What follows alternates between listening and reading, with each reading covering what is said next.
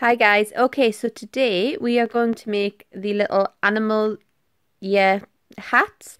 A lot of people are wearing them as part of the pussycat hats, or mine's going to be more like a fox hat, I think, because my friend Cara gave me some of this really nice chunky sort of burnt orange colour yarn, so I'm going to use that to work with. As well as your yarn, I would go for either chunky or a double strand of either DK worsted. You will want a pen and some paper to keep track of your rows. You will want a pair of scissors. You will want your darning needle, and you will want your knitting hook. And you will want your second size, well, sort of third size up, second size down, round knitting loom. I'm just going to double check what the peg count is on this one, because I didn't actually check. 2, 4, 6, 8, 10, 12, 14, 16, 18, 20, 22, 24, 26, 28, 32, 34, 36. So we've got a 36 peg loom. Yeah, I thought it was 36. Cool. Okay, so that's what you need. Okay guys, to start with, you just want to take your yarn and pop in the sort of standard little slip knot. There we go. Now we're going to use a stitch on this one that I've never done on any of my other projects before, so it's a new one. And what we're going to do is we're going to do a rib stitch. So I'm going to take you through this step by step. It's really easy on the round looms. It's easy on any sort of size loom, to be honest, but if you're working on a round loom with an even number of stitches, which this is because it's a 36 peg loom, it's super easy if you do them in pairs, which is how I'm going to show you to do them. So what you do is you go to your first one, and what we're going to do first of all is just get an A-wrap base on all the way around, just to make things nice and easy.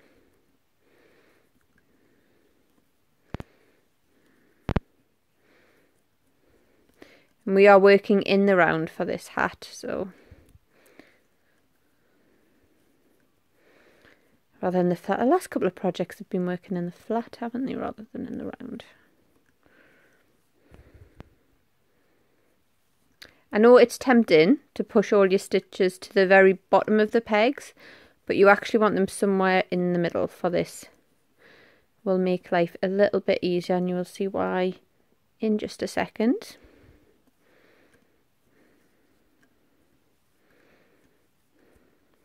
Okay, so there we go. So we now have a little E-wrap on every peg. Now, to do our rib stitch, what we're going to do is we're going to E-wrap one, and then we're just going to hold down the yarn in front of the peg next to it. And we do a standard knit stitch on the first one. There we go. Now on the next one, what you're going to do is put your needle down the back under the yarn. I'm just trying to get this to focus a little bit. There you go. And then you're going to scoop up that yarn that you've got held in front of it and pull it up and through. Then we're going to just lift off the base stitch, and you're going to flick that top loop you've made back on. Okay, do that again. So going on to a next pair, we're going to A-wrap one and hold that yarn down over the front of the one next to it. So this one is just knitted off as normal. And this one we go down the back of the stitch, hook it round, pull it up and through, then lift it off and back over, and we just pull it tight, yeah? And you're going to go around, and that's all you do all the way around. Just keep repeating that. And this is your first row. And all I want you to do is I want you to do 10 rows like this, okay? So you go and do 10 rows. Just like this, all the way around. And then I will meet you back here when you've got those 10 rows done, okay? Hi guys. Okay, so I've done my 10 rows of rib stitch, and if I flip this over, you can see the pattern you get there, and it goes really elastic, which is why this looks like it's shrinking in towards the middle. So that's absolutely fine that it looks like that.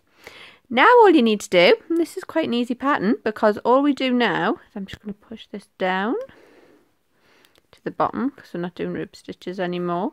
We're going back to our old favourite, very simple A-wraps. So now all you're going to do is you're going to switch from doing those rib stitches to just A-wrapping. I know on the little looms I normally go all the way around before knitting off, but on this one I won't, because it's a much bigger loom, so it's easier to do it as you go. And I'm just going to keep A-wrapping in the round like this for another 30 rows. So you've done 10, you're going to do another 30 in plain A-wrap to take you up to a total of 40 rows when you've done them both together. So 10 rib stitch, 30 A-wrap, total of 40 rows. Okay, so I'm just going to let you carry on A-wrapping and knitting those 30 rows, and when you've done those I will see you back here to finish off the project. Okay guys, so I finished my extra 30 rows and now I have a total of 40. This will look quite long. You may go, that looks quite long for a hat, but when we take it off it's going to stretch quite a lot sort of across, and it will work. So that's why it may look a little long. It just needs stretching out. Okay, so what we need to do is we need to cut our yarn, but we want to leave quite a long tail on this because we have all of the making up to do on it. I'm going to go about 2.5 times round, maybe even 3. Okay, cool.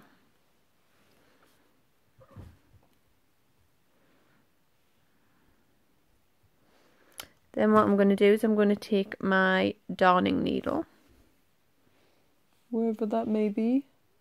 Oh, I got it. I got it. Take the whole bit of yarn out.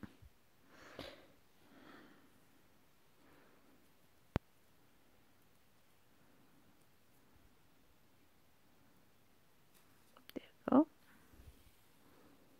Pull this quite far through because I'm working with a lot of yarn here. Now, usual cast off method that I use. If you want to use a different one, go for it, but please use quite a stretchy one for this. Just it'll make the making up a lot easier. So we're just going to go to our first peg, down through, and pull that yarn through. There we go. Bring it back, and the same through the next one, just down and through. And just keep going.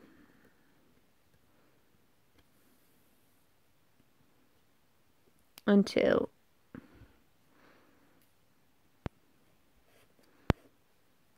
down and through, and just keep working around. I like to keep my yarn behind, it doesn't make a huge amount of difference. Keep going all the way around like this until you get to the end peg and you've done that last one. Okay, I've now gone down and through all of the stitches, and I'm back to I've just done the last one, so I'm back to the first one. Now, I haven't tied this in a knot or anything, it's just been pushed through. I'm just going to leave that end hanging there, and then we're just going to take this off of the loom, okay? So literally just flicking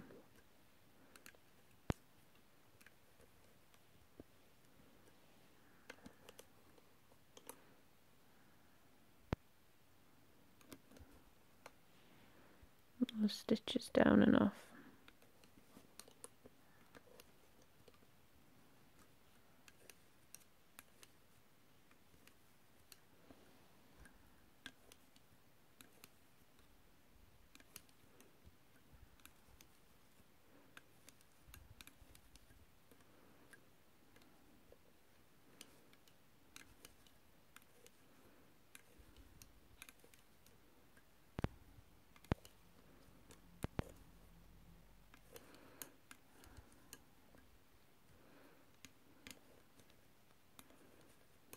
almost there.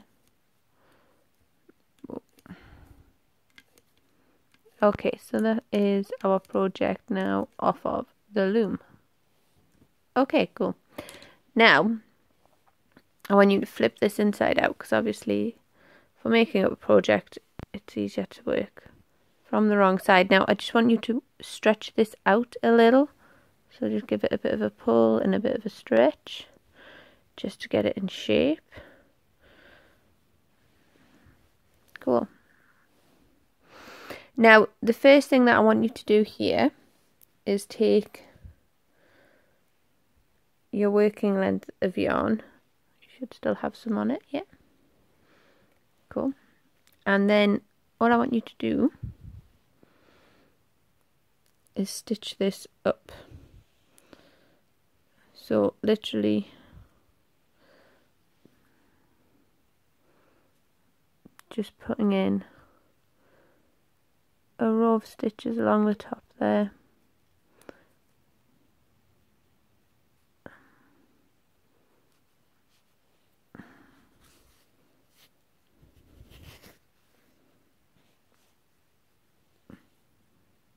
And just bringing this project together. You want to keep it quite flat.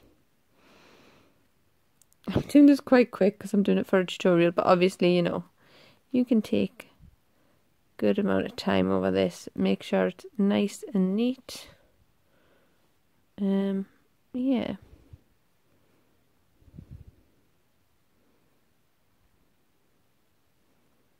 Just going along the top edge there.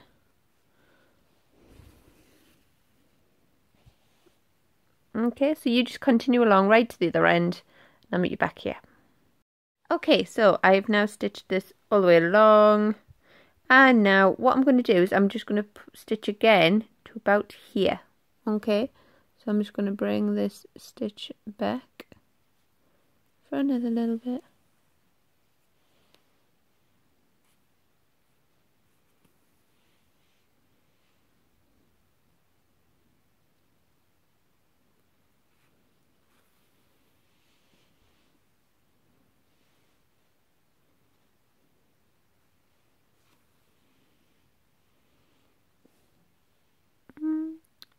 Another one, maybe another two.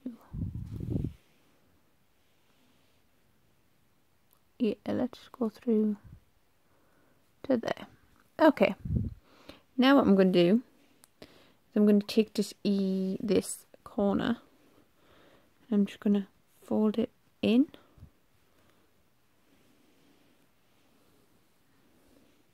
So you tuck it down. So you have the bit that you're, this is really hard to explain really. So you have the bit that you've stitched to is like a corner point, and then you take this down, okay? So you have like an angle on the corner,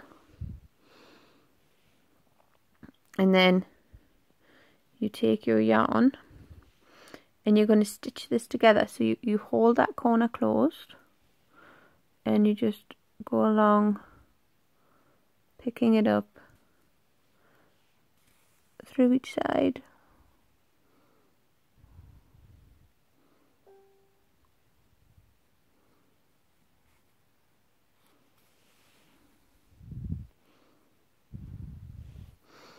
Now don't worry if you don't get all the stitches really well the first time, because what you're actually going to do is you're going to stitch down, all the way down, and then you're going to stitch all the way back up, so you come back up to this corner, okay? So I'm going to let you do that, and then I will meet you back up at this corner, okay? Okay, so we've now done that, and we're back to here. Now, all we're going to do is we're going to fold down this corner in exactly the same way, and then we're going to stitch along the top, again, go over that again, down, and back up. Okay, so exactly the same as the other side, down, and back up, okay? I won't show you how to do it again because I've just showed you, but literally exactly the same on the other side, long, down, up. And then I will meet you back here. I may need to add some more yarn on as well. Don't worry if you do this, it happens. Just tie another bit of yarn on, it'll be fine. Okay. Okay, so now what we have is this kind of shape, yeah? I've just tied that off and cut it there. Now the only thing we have left to do here really is to sort out our cast on. So I am just going to take this and tie a little knot in there. Now, because this is a brim, it's going to fold in. Okay, what we actually want to do is have the stitch on the other side, if you like. So if you flip your whole project the right way, because this is a fold up brim, what is normally the right side is actually the wrong side, if that makes sense. Follow me. So when you wear the hat, which you can see looks really funky here, a couple of loose threads that might just need tucking in, you can just use your hook to work those in. There you go. It happens sometimes. There we go. Cool. Yeah, so because you're wearing your hat like this with a rolled up brim, what we want to do is this stitch needs to go in what would sort of run down what would normally be the right side. Okay, so we're just going to flip it back down here for a second, and then we're going to just put a small knot in here. It's very fluffy wool. So just pop a small knot in.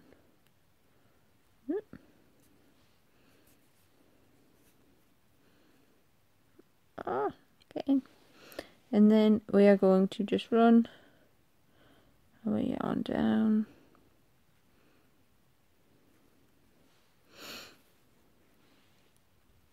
Go.